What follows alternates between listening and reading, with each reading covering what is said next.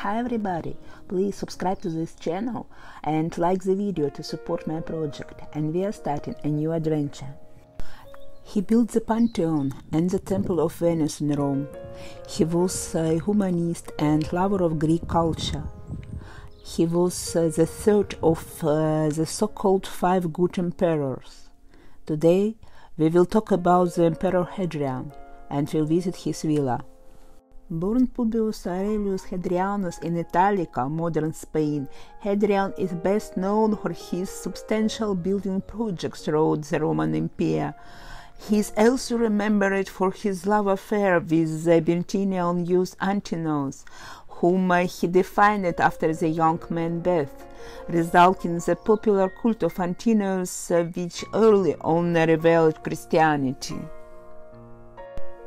Hadrian was emperor of Rome from 117 to 138 AD, and he is recognized as third of the 5 good emperors, who were Nerva, Trajan, Hadrian, Antoninus Pius, and Marcus Aurelius. This villa was built between 118 and 138 AD, and it's the largest villa ever owned by a Roman emperor. This place is called Maritime Theatre. Hadrian was interested in art and architecture. He personally participated in the design and structural plan of this place. Here was a private retreat for the emperor. The Maritime Villa was a truly villa within villa. Here Hadrian created his own ideal domus, and here were the removable portable bridges, so the emperor could be inaccessible in this place.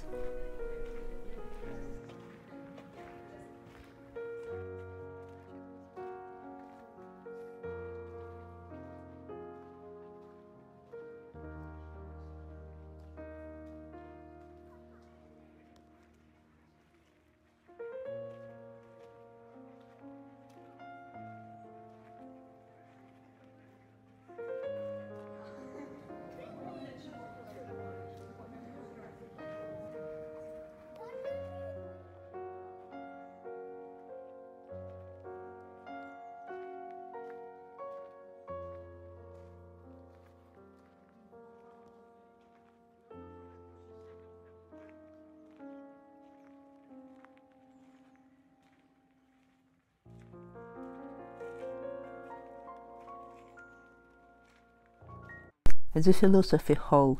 This room was used for meetings with the most important politicians. It was covered with red marble. On the wall there were 7 niches where were represented 7 philosophers. Hadrian was a well-educated person. His childhood he spent in his hometown of Italica, Hispania. It's a territory of modern Seville. His father was a senator, so he had the possibility to give a good education to his son. When Hadrian was 10 years old, his father died, and this time he was sent to school in Rome and taken under the care of Trajan. Hadrian's admission for Greece began at this time and would associate him with the country and culture throughout his reign. Even in the present day, Hadrian is often mistakenly identified as a Greek. First military service of Hadrian was as a tribune under Emperor Nerva, and he was selected to bring Trajan the news that he was Nerva's successor. When Nerva died, Trajan acceded to the throne. And actually, Emperor Trajan was the first Roman ruler of provincial origin. Both Hadrian and Trajan were of Spanish ethnically.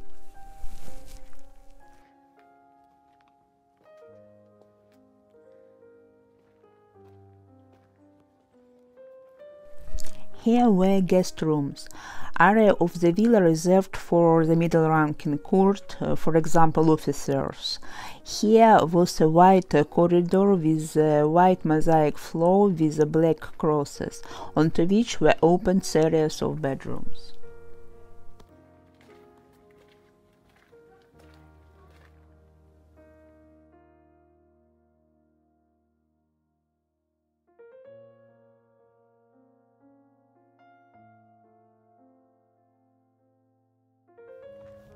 Trajan died on campaign of Cilicia in 117 AD, and Trajan's wife Plotina signed the papers of succession claiming Trajan had selected Hadrian. As emperor, Hadrian had close relationship with the troops, so he had instantly the army's support, and even if the Roman Senate had wanted to question his succession, there was nothing they could have done. Hadrian was embarrassed by the majority of the people of Rome and was greatly admired throughout the time he was the emperor. Hadrian had a really great building projects. He visited Britannia in 122 AD, and after revolt had been put down, he ordered it to build a long defensive wall to prevent easy invasion by the northern Picts. It's still preserved and called Hadrian's Wall. He established city, raised monuments, and improved roads. In Rome, he rebuilt the Pantheon, which had been destroyed by fire. He built Trajan Forum. The Pantheon are still perfectly preserved, and we will talk about Pantheon in one of future videos. This building called Caserma de Vigilii or guard barracks. The building may have provided housing for the service staff. Following his visit to Britannia, Hadrian went to Asia Minor and traveled to the region of Bithynia to inspect the restoration of Nicomedia, the city that was damaged in an earthquake. Somewhere in this region in 123 AD, he met the young Antinous, who became his almost constant companion for the next 7 years. Antinous was around 13-15 years old at that time, but same-sex lesions between older men and young boys were acceptable in the Roman culture of that time. Hadrian arranged for Antinous to be sent to a prestigious boarding school in Rome, and the young man was Hadrian's beloved, living with him in his villa and traveling with him to the provinces. Hadrian and Antinous traveled together from 127 till 130 AD. In October 130 AD, they arrived to Egypt to celebrate the festival of Osiris. But just before the festival, Antinous drowned in the Nile River. Hadrian reported this as an accident, but there is also a version of ancient historians that Antinous sacrificed himself in a ritual to cure Hadrian of an illness he had been suffering from the past few years. Hadrian's health seems to have improved afterwards, but his grief at the loss of his lover and best friend was very deep. In 132 AD, Hadrian visited Jerusalem, which was still in ruins from the First Roman-Jewish War of 66 AD, 73 AD. He rebuilt the city according to his own design and renamed it in Aelia Capitolina Jupiter Capitolinus, after himself and the king of the Roman gods. When he built a temple to Jupiter on the ruins of the Temple of Solomon, the second temple considered sacred by the Jews, the people rose up under the leadership of Simon Bar Kokhba. This revolt is known as the Bar Kokhba Revolt. Losses of both parts in this war were enormous. Over 1,000 towns and villages were destroyed. Hadrian ordered public burning of Torah and prohibited the practice of Judaism. The Bar Kokhba revolt is one dark stain in the reign of Hadrian. When he started to have problems with his health, he returned to Rome and occupied in writing poetry. He named Antoninus Pius as his successor. Hadrian died in 138 AD, presumably of a heart attack, at the age of 62.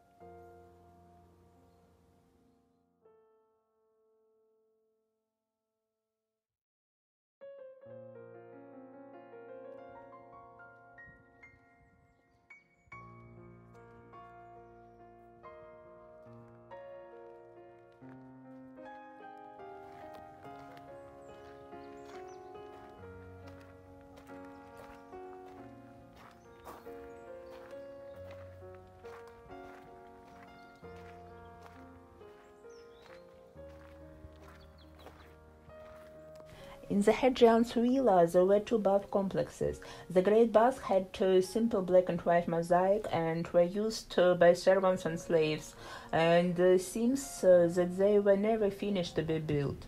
A system of internal patch and access completely isolated the great baths from the surrounding buildings.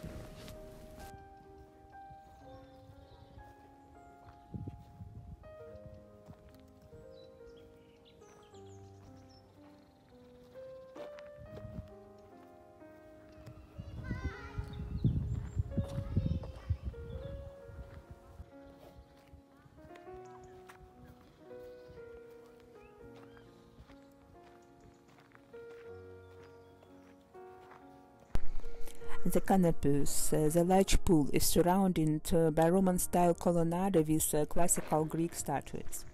The pool is over 120 meters long, with much of its original statuary remain. Statues include the large-scale Greek caryatid, Nile crocodile, Neptune, and she-wolf, Saskling, Romulus, and Remus. The long pool received its name from the Canopus canal near Alexandria in Egypt. It was a banquet space here.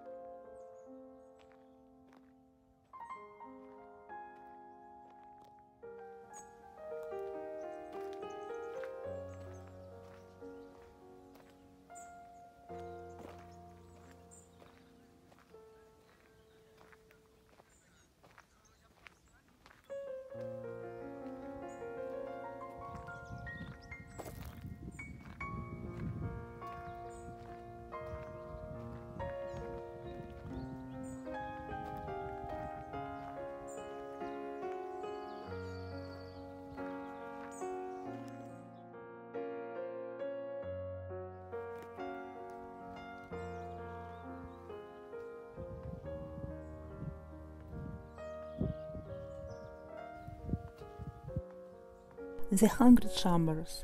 Here the series of rooms. There are many different versions of what this building was used for. Probably here lived slaves or were storing supplies.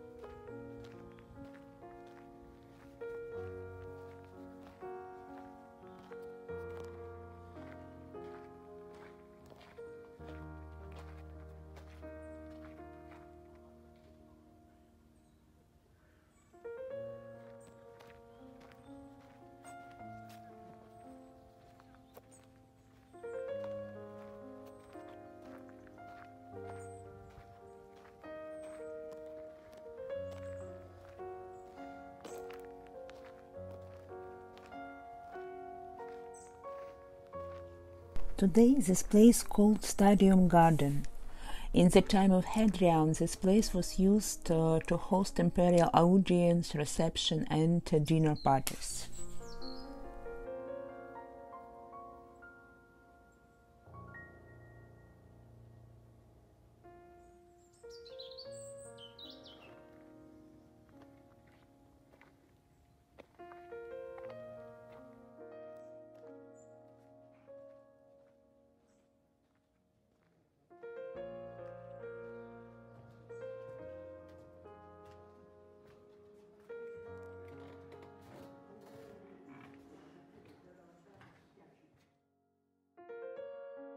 We in the small batches.